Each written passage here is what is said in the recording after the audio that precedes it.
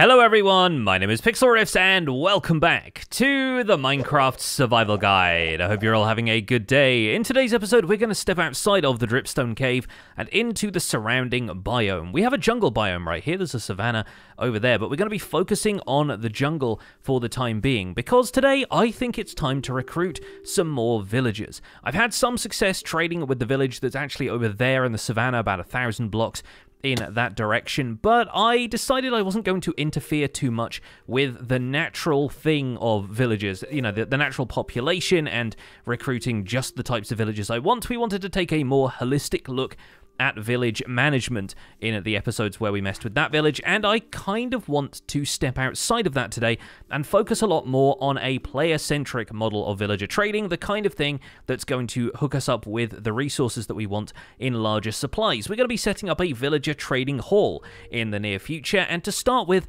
I wanted to show off some of the secret villagers. Two of the biomes in Minecraft have biome-specific villager outfits with no actual structures to form a village out here. A jungle is one of them, and the swamp is the other one. And I think there are a couple of reasons why they didn't want to include jungle and swamp villages in Minecraft when they revamped villages back in the Village and Pillage update, and these two biomes had these outfits added. I think number one is that the environment of a jungle is a little bit difficult for villagers to pathfind around. There's so much bamboo and leaves and stuff on the forest floor getting in the way that I imagine combining that with villager pathfinding would be a little bit of a nightmare. The same is true of swamps, really, because mob AI tends to work slightly differently, and mobs slow down a lot when they're in water, and there is a lot of water around swamp biomes. But out here, now that Minecraft has updated to 1.18 and there are larger biomes in a lot of places, there is a lot more common sparse jungle. This biome here, which is technically still part of the jungle biome, we can look at the biome data on our F3 debug information, and as you can see, that is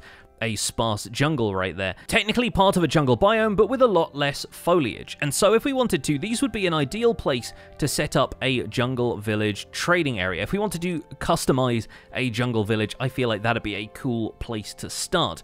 However, I'm thinking more about the utility of these villages and what I want to grab from them. Specifically, I want to have a lot more clerics, which I can use to trade redstone from, and that way I don't have to go mining for redstone all of the time. There are plenty of other ways to get redstone, including raid farms and witch farms. We'll cover those in future episodes, but in the meantime, I think a nice active way of getting hold of a lot of redstone is to trade it from villagers. And on rare occasions, when villages in neighboring biomes generate overlapping with biomes like jungles and sparse jungles, and the village houses will blend into the next biome, you can occasionally find jungle villagers wandering around in combination with some of the other villagers. So if a savanna village generated on the edge of this sparse jungle biome, we would probably see a few jungle villagers walking around. The same goes for swamp villagers. If an adjacent village ends up overlapping the boundary of a swamp, you might find a few swamp villagers there as well. But for the most part, you won't typically find villages generating that close. It's basically a bit of a coincidence if it does happen. And so the only way of acquiring swamp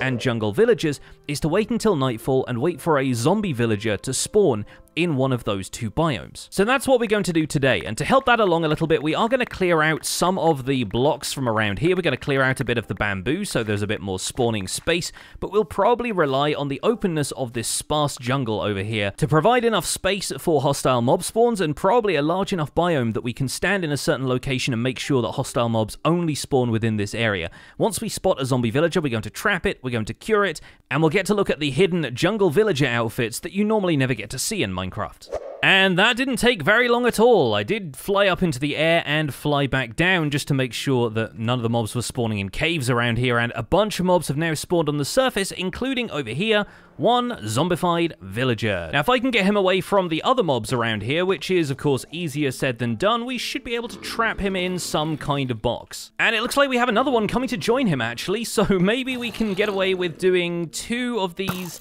at a time. I do have a bunch of splash potions of weakness and golden apples all prepared, just in case we are able to catch a couple here, but I think we're going to be able to do that here, like so. Yes, there we go. Okay, we got one. We'll put a torch in there with you and block that off, and now we should hopefully be able to trap the last one in here. Of course, we could be doing this with boats or something like that if we wanted to make it easier for ourselves, but there we go. Nice and straightforward. A couple of zombie villager catches just as the sun is about to come up. Now, since they are so close together, we should actually be able to splash both of these with 1 potion of weakness, and as long as we got 2 golden apples to feed them, we can probably take care of this in one go. So there we go, splash potion of weakness is in, golden apple for you, and hopefully those 2 should cure. Now, I'm going to sit here and babysit them because we haven't name tagged either of them, so we do want to make sure that they will not despawn, but I'm hoping that in a short time we should have a couple of cured jungle villagers. Okay, that is 1 cured, and over here, this one should cure soon. I just need to make sure that they stay separate for a second, just so the zombie villager doesn't go after the other villager now that he's been cured. And while we only get a glimpse of that new villager outfit whilst they are a zombie, because the zombified villagers all have a profession, we should be able to see once this fella is done curing what the regular jungle villager looks like when it doesn't have any kind of assigned job. And there he is! What a handsome man. Look at that popped collar. Alright, so we now have 2 fully cured jungle villagers. And just so they don't go any further, I am going to put them in boats now after all. We'll also need the boats to row them over to the location where I plan to have them, because we are probably not going to leave them out in the open here for very long. This will also allow us to get a slightly better look at their outfits. So if we throw a boat down here, and hopefully this guy should wander on into it. And while he's standing up in the boat like this, you can kind of see that the jungle villager outfit resembles maybe like an ocelot pelt or something like that. It's got a green leafy waistband and a couple of cocoa bean pods dangling off the side of here. Honestly, to me, they've always looked like cheeseburgers, and so that's typically what I think of these as cheeseburger villagers. But once our second friend decides to leave his little house, there we go, we have 2 jungle villagers safely in boats, and we're going to row them over to a little closer to our dripstone cave, actually, because I think we're going to set up a villager trading hall just over there. So just to make sure that we avoid any mishaps with these so that they don't end up despawning as zombified villagers, we're going to make sure that we sleep regularly and that we get them over to a safe place as quickly as possible. So our 2 jungle villagers are now parked in their little boat garage here, and we're actually going to introduce them to each other again in just a second, because we of course want to breed villagers over here. Instead of curing all of these zombified villagers every single time, we're just going to allow these 2 to breed up a new population of jungle villagers for us. And as long as they remain within the jungle biome, they should produce jungle-themed offspring. Now, if you move villagers to different biomes, for example, if we were to move these jungle villagers out to a snowy plains biome, there's about a 50-50 chance that they would produce offspring that had the jungle outfit, and the other half of the time they would produce villagers which have the snowy biome outfit, the one with, like, you know, pom-pom hat and everything. Like, so they've clearly got a little bit of an eye for the surroundings, and that is potentially another way you could get hold of jungle villagers without curing them from the zombified villagers if you end up bringing a bunch of villagers over to this biome and breeding them. But you're not going to get jungle villagers 100% of the time, and that's really what I wanted for this area, because I want this area to feel kind of like a jungle trading post for our mining outpost over here, and they're going to be trading us a bunch of the stuff that we need to carry on our mining operation. We're not going to move them into the mine itself, though, because there are still some dark spots out there which need spawn proofing, and the idea behind a villager trading hall in the first place is that it keeps the villagers relatively safe. Not only does it make it easier for you to trade with the villagers, but it also protects the villagers enough that they're not going to get attacked by any marauding zombies. The first thing we're going to do, though, is set up a nice, simple villager breeder setup, where these 2 will basically be able to produce baby villagers as often as they want to, as often as they're able to, really. So we're going to head up here, we're going to set up a nice little area, probably just dug into the cliff face here, making sure it is well lit and well protected, and we're going to set up an area where these 2 can farm carrots to their heart's content. So over here, the new home for our villagers is coming together. I have a composter in the center of the room with a sneaky water source underneath it, so the villagers won't end up bobbing up and down in the water source, and around that we have 4 blocks of space in every direction, which is the furthest that the farmland here will hydrate, because we're going to turn this into a giant field of crops that the villagers will enjoy. Either carrots or potatoes should do the trick. I recommend against using beetroot or wheat seeds to plant these. Beetroot might not be so bad, but villagers have limited inventory space behind the scenes, and you don't want too much of that inventory space to get filled up with beetroot seeds and have no room to receive beetroot from the other villagers. So carrots and potatoes are ideal because the crop you plant is also the crop that you eat, and in this case the crop that the villagers will breed with. Now what we're going to do on this side of the room is have a series of slabs or trapdoors at one block up from the ground there. So there's a full block of space under which baby villagers could run. And the idea is that we're going to line a pit here with trapdoors that's going to have water streams in it, and the beds are going to be on the opposite side of the room here. So the adult villagers will not be able to walk out of the farm and pathfind towards some of these beds, but the baby villagers will. And every time it reaches nighttime, they're going to try and pathfind towards those beds, either so they can jump up and down on them or so that they can sleep in them.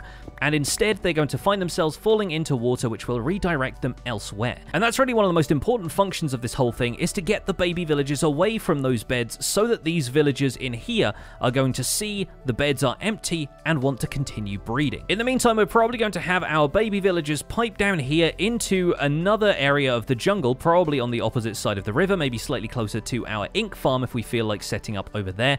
And that's where we're going to set up our trading post. That's going to have an area that we can zombify and cure the villagers to improve their prices for us, but it's also going to have a place where the villagers can stay secure, not run around too much, and not ultimately get attacked by zombies or anything like that. Basically, if we want these villagers to be zombified at all, we want that to happen under our control, basically under our watchful eye, to make sure that they don't end up taking damage and dying. But with our field here all complete, I need to go and grab some crops that we can plant there, and I'll probably get those from the savannah village over here. Since we do still have a carrot and potato field all set up over here, I think I might just grab the carrots from this one and replant them. Now with this field all set up for them, we're going to row our farmers in towards the composters, and hopefully we should be able to get them close enough that they'll assign themselves to the composters and become farmers. We're going to do this one at a time, of course, to make sure that we can get them back into the boats after we've removed them, but this should be pretty straightforward to do. It looks like this guy might have found his composter already, so we do need to make sure that he's going to stay in there. He's at least found that there's a bed over here, and it looks like, yep, he found that simple enough,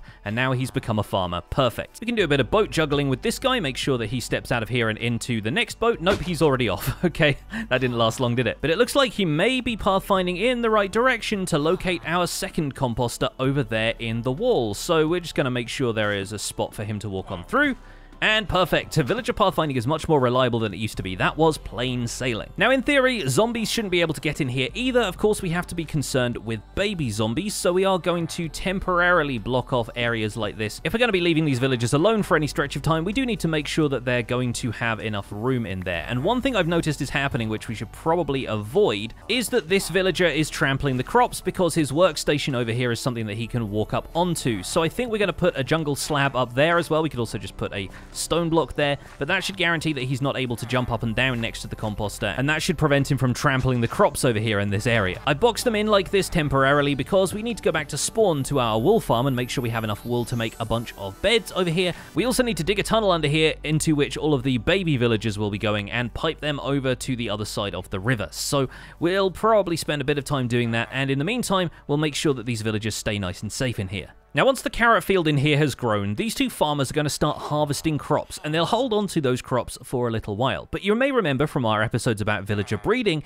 that villagers will distribute excess crops to each other in order to make sure that the village has enough food. And once villagers have enough food, then they should start producing babies, as long as there are adequate beds available for them. And so over here, we've set up 7 beds. We don't need 7, but 7 is just a convenient number for this setup. As long as there are at least 3 beds here, 1 for each of these villagers and 1 for a child, you should find that they're interested in producing a third villager. That third villager is going to run over here in an attempt to pathfind towards the beds. They're going to run under the slabs, over the trapdoors, and down into this water channel, which is going to direct them down into a tunnel that I've started laying out over here. And at that point, we're not going to have them go anywhere quite yet. I'm actually going to seal off the roof of this tunnel. We're going to throw some torches in here just for visibility, but we shouldn't need to worry too much about mobs spawning in the water down here. And we're going to seal off this tunnel for the moment so that we can figure out exactly where some of these villagers are going to go. They'll end up right here for now at the end of this water stream, and then they'll just stop here for a while. And depending on how far away they are from the villagers in here, they may not end up considering those beds part of their points of interest anymore, and that will mean that they unpair from those beds and they look for something else. When that happens, the villagers who are up here will continue making offspring until eventually we'll end up with a whole bunch of villagers hanging out in here. And if we end up with more than 24 of them, they might start to entity cram, because you can't have more than 24 mobs in a single space in default vanilla Minecraft without them starting to cram together and ending up taking suffocation damage. So what we're going to do, just in order to prevent that from happening, is grab a couple of the vines from the jungle around here and place them on these last 2 blocks. Typically, when that happens, the mobs will try to climb the vines, and when mobs are climbing vines, entity cramming doesn't usually take place. So with a few of these vines gathered from over the entrance here, we should be able to prevent our villagers from dying that way. Alternatively, we may not need more than 24 villagers, so chances are we won't need to worry too much about this after all, but I think it's a neat way of demonstrating that entity cramming can be bypassed as long as you keep an eye on these things, because of course too many entities like villagers can potentially start to lag out your world. We also want to make sure there aren't any open corners directly diagonal from the area that all of these villagers are going to be standing, because those can still potentially be points at which zombies can pathfind towards the villagers and damage them through the corner of a block. In the meantime, we're going to make sure that this area is boxed off, because if I step away from this for too long, there's a chance that a zombie could end up walking over here and falling into the water streams, and that will eventually lead to all of the villagers down the end of there being zombified and despawning. So popping a fence gate in here, making sure this area inside is adequately lit, and then boxing off the entire thing, we're going to leave our villagers to breed for a little while, and hopefully when we come back, we should have a whole bunch of baby villagers waiting for us. A short time later, our villagers in here have been doing pretty well. I have actually been spending a bit more time in this area, sort of closed in and AFK, so that the villagers have time to breed. Because I don't know if the breeding actually requires a player to be super close by, but the crops growing does. I needed to be within 128 blocks of the farm so that the carrots could even grow, which meant that even though I was doing some work in the dripstone cave, the villagers hadn't really been doing all that much to produce any younger villagers. That has now changed, because down here in this little tank, and somebody from my stream audience actually correctly pointed out that it was probably not a good idea to have vines here in case the baby villagers climbed up onto the vines and then grew up and suffocated in the block above. So I ended up putting a glass block up here and adding a couple of blocks around the outside, but as you can see, we have a great deal of villagers now. And you'll also notice that some of them are not wearing the jungle outfit. In fact, I did not realize there are a couple of children in there, so those have already escaped, and I'll probably need to grab some boats to contain them. That's one for you. And let's see if we can snag this guy before he gets in the bed. Yes, there we go. One for you. Unfortunate that we had to let them out of there, but as you can see, this guy right here is dressed as a villager of the type you typically find in plains, whereas the other one down here, we'll call him his brother, I guess, is a cheeseburger, is a jungle villager. And that kind of goes to prove my point earlier about the different biomes having an effect, because despite the fact that these two are jungle villages, the biome that they're in underneath here is kind of not a jungle. It's jungle up until about there, and then on the top surface here, it is a pretty standard Minecraft forest, birch trees and oak trees and everything, and I believe down there where the villagers are, it actually registers as Dripstone Cave because of the Dripstone Cave that forms on the edge of this mountain here. So our villagers who come out of this villager breeder setup are going to be a bit of a mix of the two, and that's kind of fine. I kind of like the idea of not having just one set of villager outfits. Obviously, they're going to be overlaid with the different professions and stuff as well, but I like the fact that we're going to have a bit more variety over here. I say over here, but I actually mean over there. I've been clearing out a bit of area here in the jungle because I kind of wanted to set up a trading outpost over here relatively close to the Dripstone Cave. Somewhere that I can just pop out and go and see the villagers as quickly as possible, and somewhere that I can take in fantastic views like this one. This right here is the cave out the back of the Dripstone Cave up there. That little section up there I think leads to the platform where I've got a bit of storage, and I really like having stuff like this out here. So rather than have this little hollow lagoon area hidden away, I decided why not build an area next to it. And inspired by the dripstone around here and a bit of stuff I've done in the past, and the fact that the villagers' outfits are more kind of like animal pelt style things, I figured we could probably make this feel like a bit more of a prehistoric area, like the kind of thing where there's a primitive civilization that's lived here for a while and they trade whatever they've got to hand. And so going with a kind of cartoonish take on that, a bit more Flintstones kind of vibe, I'm thinking maybe we can get some bone blocks in here. We can use some of the dripstone to act as like teeth for animal skulls, like dinosaur skulls or something like that around here. Maybe blow it up to a little bit larger than life size, and we could do some really neat looking trading posts around here to make it a bit more than the average villager trading hall, which is just a bunch of villagers side by side in booths, separated out so that you can trade with them nice and easily. I don't want this to be a free roam village, but I also don't want it to look completely sterile. Also, before they disappear, because inevitably they will at some point, shout out to this floating piece of vine that got left by one of the trees generating kind of weirdly in here. Typically, a block update will get rid of stuff like this because it shouldn't really exist without being attached to a block. So if I place a block adjacent to these vines, they are going to break, but for now, I'm just going to leave them there because I don't know, I like the glitchiness of Minecraft sometimes. I really like stuff like that. So we've got the vibe going on down here. At least we've got a couple of bone blocks around here. I decided diorite was going to work pretty well with this. Sort of went with a vaguely Stonehenge-inspired formation, I guess, but the whole thing looks a little bit more primitive, fits with the jungle villagers Flintstones vibe, and all we need to do now is connect them up with rails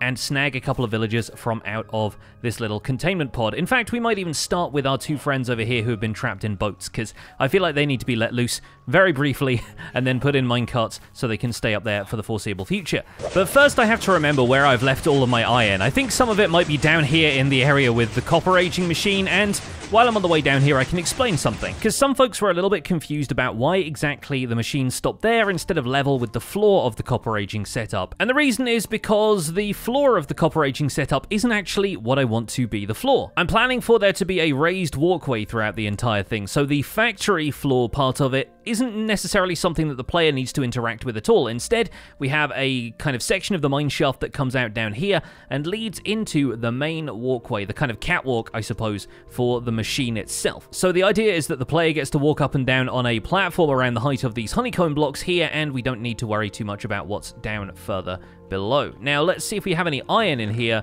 I have a little bit of raw iron. I have a lot of raw iron, actually, but I don't know if there's any regular iron or minecarts around here. Luckily for me, I have a bunch of lava-powered blast furnaces, so this shouldn't take very long at all. And first thing the following morning, we're going to carve out a bit of the landscape here to make way for the minecart rail that's going to pick up the villagers from this little containment area here.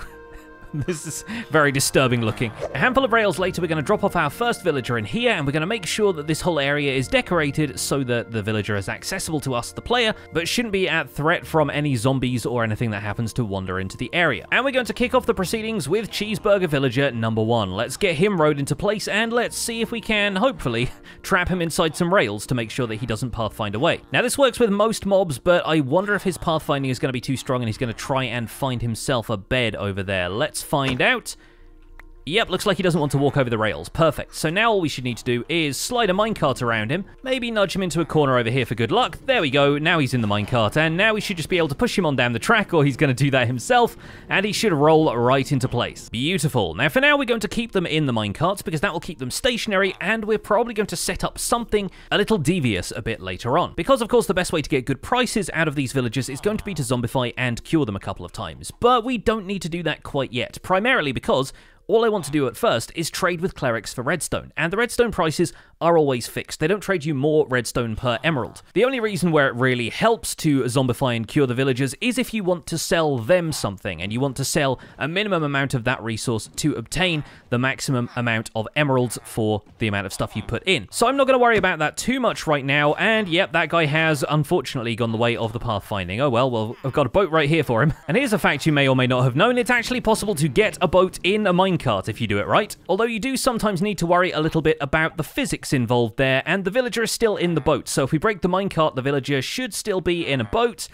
and who knows what's going to happen from there. So I think we're probably going to be better off making sure he's surrounded by blocks before we go any further. The most straightforward way of avoiding the villager moving around too much, like hopping out to the side as he dismounts the boat and the minecart here, is just to make sure that all of the surrounding blocks have a block at head height. We can't place a block at foot height right now because of the boat being there, but that's not going to be a problem in just a second. Yes, there we go. We've now got rid of the boat. And if we stick another minecart here and break this block, hopefully we should be able to jimmy this villager around a little bit so that he'll get into the minecart. There we go, he's in. We just got to replace a couple of rails, and we'll be able to slide him on into position. Perfect. This is the point at which I've actually decided to break the vines inside of here, because I don't think entity cramming is really going to be an issue, and we're also going to be left with a bunch of villagers who are nestled up against this corner of the block here, and that's actually going to allow us to roll a minecart down into that corner. The minecart's hitbox will interact with the villager's hitbox, and we get one villager pulled out of the box without having to open it up and expose it to zombies.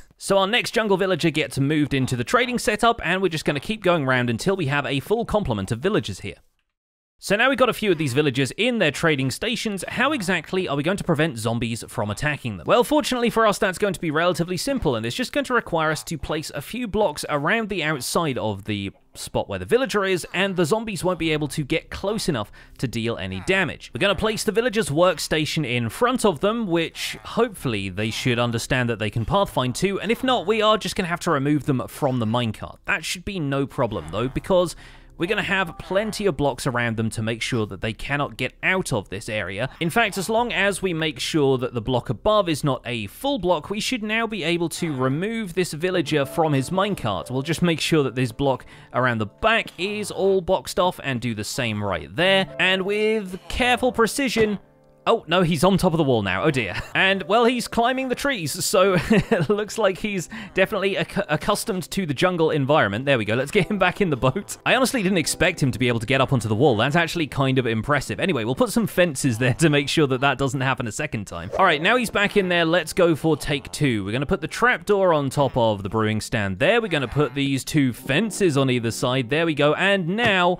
there we go, he's in, and the trapdoor is actually quite important in this setup because that's what should give the villager the idea that he can pathfind around this workstation. Now you'll notice that the villagers don't always pair to their workstations straight away, and often that's a time of day thing. You just need to wait for the next working day, and then the villagers will typically be looking for points of interest. They'll look for beds and they'll look for workstations. And so in the meantime, we can use our time to make sure the remaining villagers are out of their minecarts. And there we go. What time is it? It's kind of just after midday, I guess, but these two have just paired to their workstations, which means that they should now, there it is, have redstone dust trades for us. Perfect. This guy here is next to come out of the minecart, and this right here is going to be a tricky one, because this villager has managed to claim this workstation even though he's still in the minecart. Unfortunately, the baby villager here is not going to be able to use the same workstation, so we can do a little bit of trickery here if we want to, and if we roll this baby villager out of the way temporarily, we could have the villager standing on top of the workstation. So we can have one brewing stand here and one brewing stand in front of them, like so, and the baby villager on top of this brewing stand should use that as their workstation when they need to refill their trades. The only problem right now is that this guy is trying to pair to the workstation when I put it down there because it's an available workstation, so we might need to wait for this guy to grow up. Oh, there we go. Perfect timing. So let's roll him back over there. He's not quite going to come off of there quite yet. I think he's colliding with this guy's minecart. That's the problem. We can just about get him around there, and let's see if we place that down there. Yep, he's going to pair to the workstation. Fantastic. Now let's roll our friend here back a space just so the other guy can fit in. We'll put one more piece of rail right there, and we'll roll him onto the brewing stand. Now he's in there for good. We can put another brewing stand down right here, and hopefully the other guy should pair to that. Yes, there we go. He looks like he's paired just fine. So despite the fact that there is one brewing stand here, this guy now looks a little bit shorter than the other one, which is kind of cool actually, and this guy should now refill his trades using the brewing stand that he is standing on. There are a few different ways that this kind of setup can go, but unfortunately villagers cannot pair to workstations which are at head height for them. The block needs to be interacting with the half of the villager around the feet, which is kind of a weird rule, but once you understand it, it's fairly straightforward. It should also now be possible, now that we've blocked off the areas around here, to remove this guy from his minecart.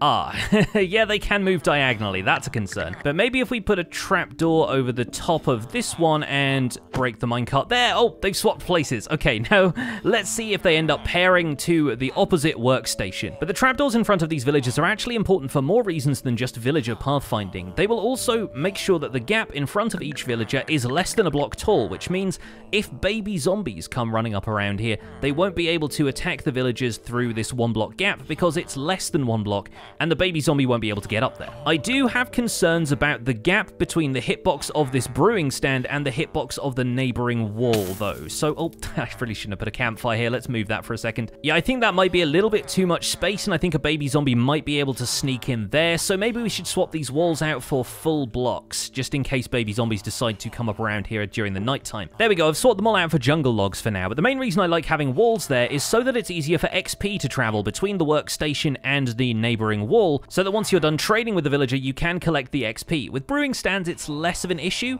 but this is why a lot of trading halls like to have the villagers standing on top of their workstations, so that there is a gap here through which the XP can flow. Of course, that leaves the villager potentially open to attack from zombies or whatnot, but a lot of villager trading halls tend to be indoors for that reason. I kind of like the open air feel we've got going on with this though, so maybe we'll move some of the bone blocks and stuff around so they're more visible behind the trading stalls here, but I like the vibe. I think it's working pretty well. While eventually we will have a couple of zombified and cured traders over there that we can get emeralds from, in the meantime, I'm returning to this village where I should be able to trade a bunch of the diorite that I've been mining down in my beacon strip mine for a few emeralds. Not to mention the Fletchers have a pretty awesome string trade, and there's all sorts of other trades here that I can take advantage of. And then back at our jungle trading post, even as the sun goes down, we can trade ourselves a bunch of redstone dust from these clerics, and it's going to be very cool to see how much redstone we can acquire this way. We've already got 48 just from 2 trades. The real test is going to be making sure each of these villagers has access to their workstation and can refresh those trades, and especially now that they've started to open up a couple of other trades. This one here looks like he's unpaired from that workstation that he was seeing before, so my concern is that this brewing stand here is potentially the one that this cleric is looking at. So in order to fix that, we should be able to remove this brewing stand, and hopefully this guy will pair to the brewing stand at his feet, and then we'll put another one back in here, and that's going to convert this guy into a cleric who should be able to trade us redstone, and that'll lock in his profession so that he can't ultimately lose it. So hopefully these two will now have figured out whose workstation is whose, and if we have any more issues with that, then there's a couple of other things we can do, probably just moving this guy away and redesigning the trading hall so they're not on a diagonal with each other. But there we go, we heard the telltale sound of the brewing stands bubbling, which means each of these clerics should now have refreshed their trades. So let's see if we can trade with each one of them in turn. All looking good so far, and our friend over here has refreshed his trades as well, so it seems like they're now recognizing the right workstations. That is very, very good news. And from these 5 clerics, we now have almost 4 full stacks of redstone, and that's 26 more redstone blocks under the belt. Perfect stuff. I think they might even have just refreshed again, meaning that I can exhaust my current supply of emeralds and go and find somebody who can trade us some more. I am considering moving a couple of these villagers in as stonemasons so that we could sell them the excess decorative stone types that we had from the digging site in there from the beacon strip mine, but for now, I think that's probably where we're going to leave it for this episode. Folks, I hope you've enjoyed taking a look at the secret jungle villages in Minecraft with me, and we'll probably take a look at swamp villages some other time as well. But in the meantime, we have the makings of a trading hall here, and I'm excited to continue exploring that as a concept later this week. So thank you so much for watching this episode of the Minecraft Survival Guide. My name has been Pixlriffs. Don't forget to leave a like on this video if you enjoyed it, subscribe to my channel if you want to see more, and I'll see you folks soon. Take care. Bye for now.